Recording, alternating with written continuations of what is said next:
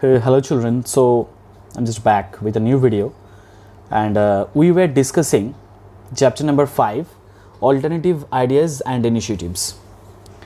We have discussed up to Ure and Sons, the development of the printing press in Bengal and the contribution of Ure and Sons.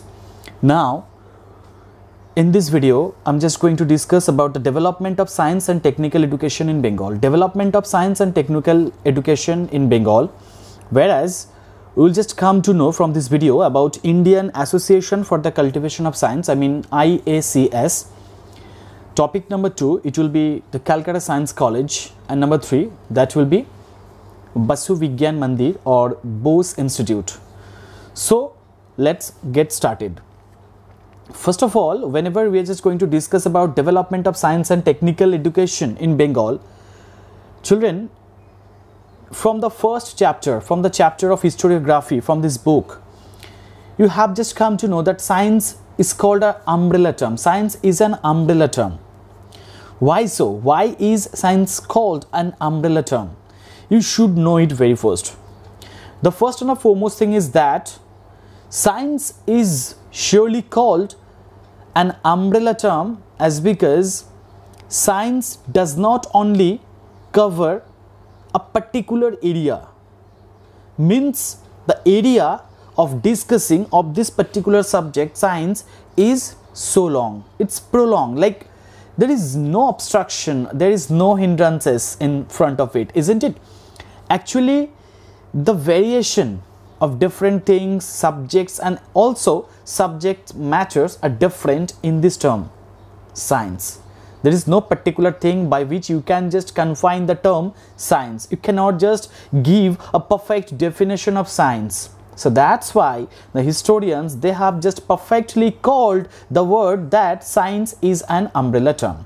And for that reason, it was, though it was very late, a bit late, it was in the middle of the 19th century, it means after 1850, the Indians, especially the Bengalis, they had for the first time undertaken, they had just taken the initiatives to just set up some scientific institutions, research centers and all these things.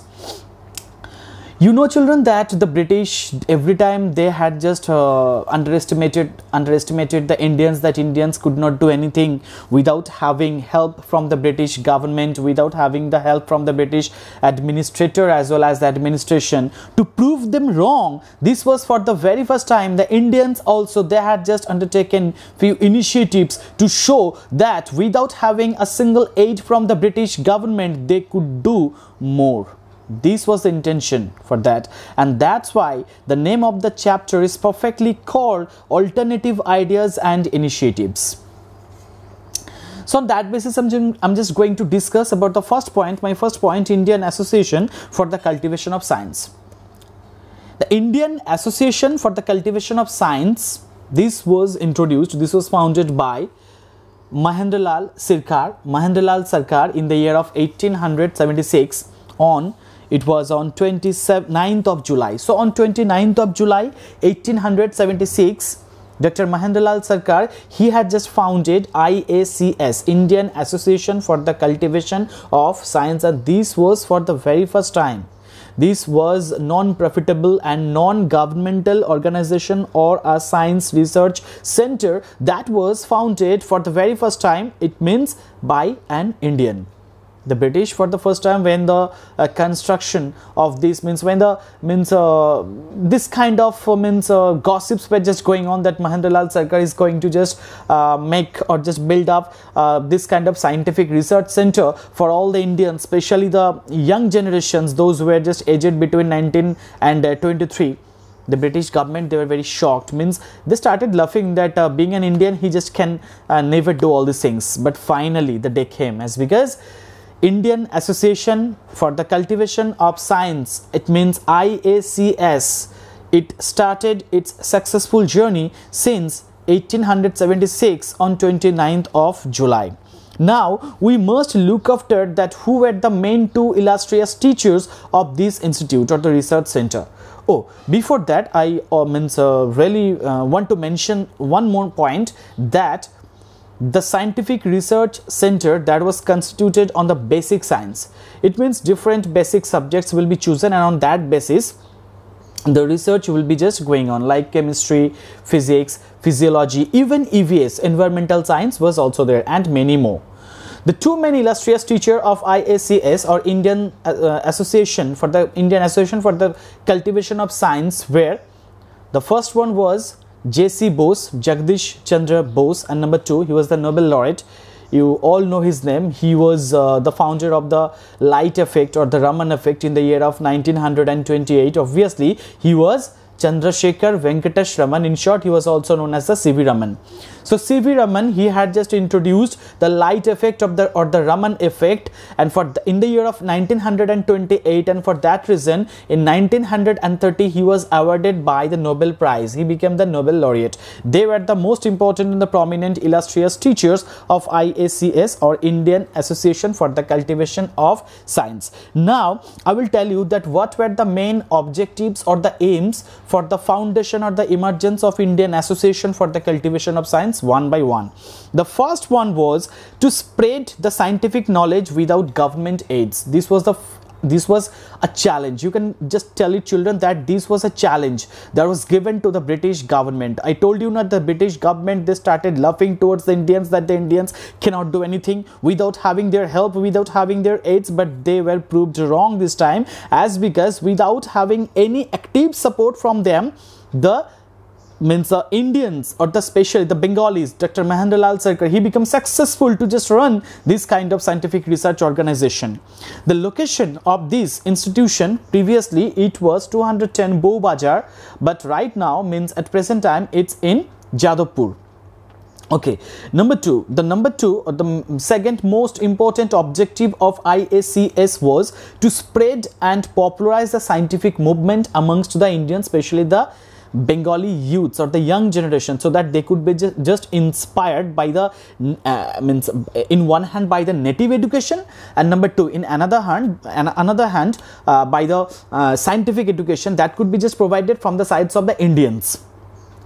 So this was the second issue, second objective. And number 3, to encourage the young students with the study of the research, the basic science, so they could be very much inspired, enthusiastic to just continue their research work on the basic science.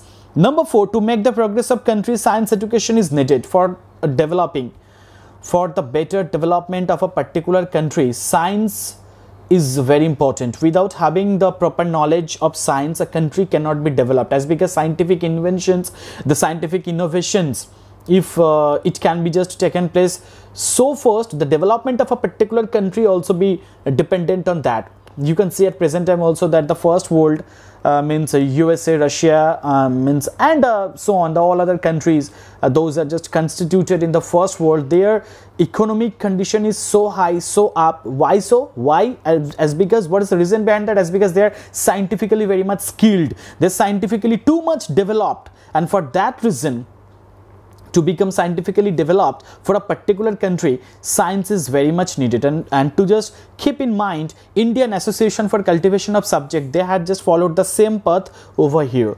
Number 5, cultivation of science for the welfare of the country in future. The future depends on science. Though all the streams, all the subjects are equally important, but science is absolutely different from all other subjects. So that's why extra privilege was just given, extra facility was just given for promoting science subject at the time. Previously, the cultivation of science was not conducted by the Indians. This is for the very first time when the science and the science research works or the instructions were just conducted under the initiative taken by the Indians. Amongst all the Indian scientists and the endeavors at the time, we have just come to know already about Dr. Mahendralal Sarkar, Acharya Jagdish Chandra Bose, and who was the founder of the Bose Institute in the year of 1917. We have just come to know about another Nobel laureate. His name was C.V. Raman or Chandrasekhar Venkatesh Raman, and so on. So this was that. And not only that, if we are just talking about from where the financial help was given for setting up this kind of educational, the scientific research center. The prominent persons, or the means rich persons at the time of Kolkata, they had supported a lot. Amongst them, a British, his name was Sir Eugen Lafont. He also had supported, he also had just given his active support for the promotion for establishing this kind of scientific and research institute in Kolkata also. Now I'm just coming to the second point, that was Calcutta Science College. This was another important science college. Even today also it exists. So Calcutta Science College, it is commonly known as the University College of Science and Technology. The University College of Science and Technology is also known as the Calcutta Science College. It's officially, however, it's known as the Rashbihari Shiksha Prangan. And Calcutta Science College, actually it was founded just before the outbreak of the First World War. You know, children, that the First World War broke out in the year of 1914 on 28th of July. Due to the July crisis, or the murder incident of Sarajevo murder incident. It was in the year of 1914, 27th of March, I think. Yes, 27th of March 1914, Calcutta Science College was founded by one of the most prominent persons, or the eminent persons at the time. He was Sir Ashutosh Mukherjee. Most of you have just known about Sir Ashutosh Mukherjee. He was also known as the Tiger of Bengal. Due to his charismatic nature and his different activities towards the British, as because he was not frightened towards the British, so that's why he was also just known as, he was affectionately called the Tiger of Bengal. However, he was the founder of the Calcutta Science College. He had just founded Calcutta Science College on 27th of March. It was in the year of 1914. Okay, he was the Vice Chancellor of Calcutta University during that time. During the contemporary period, he was the Vice Chancellor. Don't just forget, the question may come in your question paper, that who was the Vice Chancellor of Calcutta University when the Calcutta Science College was founded. The answer will be Sir Ashutosh Mukherjee. Okay, now what about the expenses, or the expenditure of money for maintaining and for just building, or for constructing, for the construction of Calcutta Science College, for promoting, for just construction, for the construction of the Calcutta Science College. Two eminent persons, two prominent lawyers during that time. One was Sir Taroknath Palit, and number two, he was Taroknath Palit, and number two, Rashbihari Ghosh. So Mr. Rashbihari Ghosh and Taroknath Palit, they had just contributed approximately 37.5 lakh rupees for the construction of Calcutta Science College. And to just give them a tribute, the Rajabaja Science College is also just known as the Rashbihari Shiksha Prangan, whereas Baliganj Science College is also known as the Taroknath Shiksha Prangan. I'm just going to repeat this thing one more time for you, as because the question may be very much important and relevant for this year Madhyamik examination, that to just give them a tribute. Rajabaja Science College is also known as the Rashbihari Shiksha Prangan, whereas Baliganj Science College is also known as the Taroknath Shiksha Prangan. As because they had just donated a lot, they had just donated money for the construction of Calcutta Science College. Both of them, they were very rich, as because they were the lawyers, so that's why it became quite possible for them to just provide, or to just give away the money for the construction of Calcutta Science College. So what are the key elements or the key points from this topic? I'm just going to repeat once more. The Calcutta Science College, University College of Science and Technology, is also known as the Rajabaja Science College, that is officially known as the Rashbihari Shiksha Prangan. Calcutta Science College was founded by the contemporary Vice Chancellor of Calcutta University, Sir Ashutosh Mukherjee, in the year of 1914, 27th of March, just before the outbreak of the First World War. Two prominent persons during that time, those who had just contributed a lot for the construction of Calcutta Science College during that time. One of them was Sir Taroknath Palit, number two was Rashbihari Ghosh. They had just contributed approximately 37.5 lakh rupees for the promotion, for the developing of Calcutta Science College. To just give them the tribute, Calcutta Science College means Rashbihari Shiksha Prangan, that is Rajabaja Science College is also known as Rashbihari Shiksha Prangan, whereas Baliganj Science College is also known as Taroknath Shiksha Prangan. Okay. The first batch of teachers included Acharya Prafulla Chandra Roy. I know that you all know the name of the name means Acharya Prafulla Chandra Roy. He was also the founder of Bengal Chemicals and Pharmaceutical Works. Number two, he was obviously C.V. Raman, Chandrasekhar Venkatesh Raman, Shishir Kumar Mitra, etc. The legendary 1915 MSc batch comprised those who were the students at the time, few students, those who were just first MSc batch from Calcutta Science College, they were comprised, and the names are the following. Obviously, first one was Satyendranath Bose, Meghnad Saha, and Gyanchandra Ghosh, and others. Many prominent or eminent leaders were there. I cannot just take all the names together. So these are the two different scientific organizations or associations. First one was IACS, Indian Association for the Cultivation of Science, I have told, and the second one is Calcutta Science College. Number 3, I'm just going to discuss about BASU BIGYAN Mandir or Bose Institute. Bose Institute or BASU BIGYAN Mandir was founded in the year of 1917 by Acharya Jagdish Chandra Bose in the year of 1917. Acharya Jagdish Chandra Bose was the pioneer of the modern scientific research in India. So also Bose Institute was the first to introduce the concept of the interdisciplinary research in India. Presently, the institute is having total 3 main campuses. At present, Bose Institute or BASU BIGYAN Mandir is having total 3 different campuses, whereas the main campus, however, is situated at the former residence where Sir Acharya Jagdish Chandra Bose used to just reside. The first campus is there and near Science College of Kolkata. So what was the contribution of the BASU BIGYAN Mandir or means Bose Institute?